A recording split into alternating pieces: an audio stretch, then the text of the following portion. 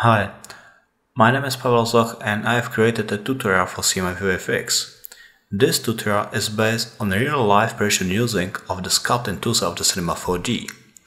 It was probably the most important feature in the Cinema 4D Release 14.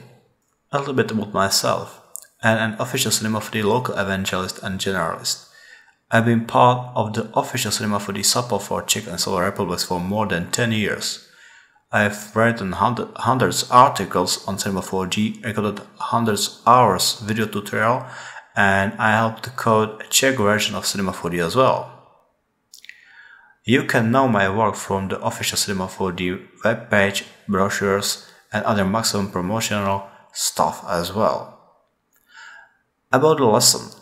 Again, I believe the sculpting toolset of the Cinema 4D was probably the most important feature of the Release 14. It's the first internal implementation of the technology, but it's pretty solid and well integrated already. It's not only a feature for sculpting details and painting.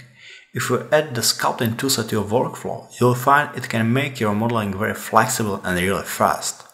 Simply put, I think it is the best feature for everyone who needs to make his own organic models with correct topology suitable for advanced animations and so on.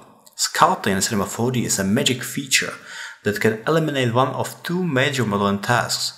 The standard modeling approach needs correct and well-applied topology for a nice model. The sculpting context makes work much easier because you can be creative first, design your character and then solve the topology accordingly to the shape of the character afterwards. Being able to disregard topology concepts under the model is complete is a huge advantage for artists. This new Maxon C4d Sculpting lesson will change the way you view modeling. This first volume of 2 covers all of the primary sculpting tasks in production. By the end of volume 1, we will fully understand the sculpting layout, layers manager, sculpting tools, subdivision settings, and so on. This volume demonstrates all settings and options of every tool in the sculpting context. This is the crucial part of the volume. Of course.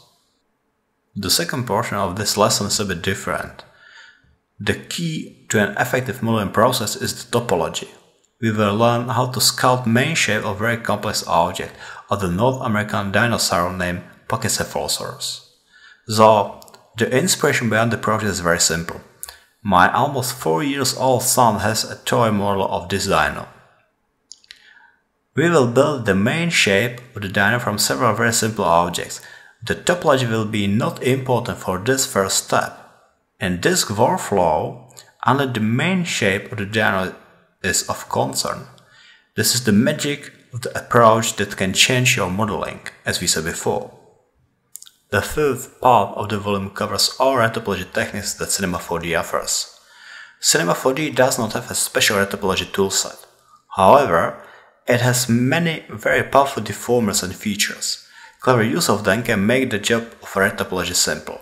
The result of the third step is a really very well prepared object with correct topology, suitable for final sculpting, painting, rigging, animation and so on. Something that can take a lot of time and need a lot of experience. The Cinema 4D Sculpting can reduce the work to only a fraction. Before the end of the lesson, we will finish the model and prepare a correctly UV match with the Cinema 4D Body Paint 3D layout. The dino model will be ready for everything. Almost everybody thinks about sculpting as a stand-alone modeling process. That's outside a standard workflow. You will see, sculpting is really the key to a new modeling dimension inside of Cinema 4D. Thank you for watching, and please join me over at cmiVFX for this first part of that full volume workshop.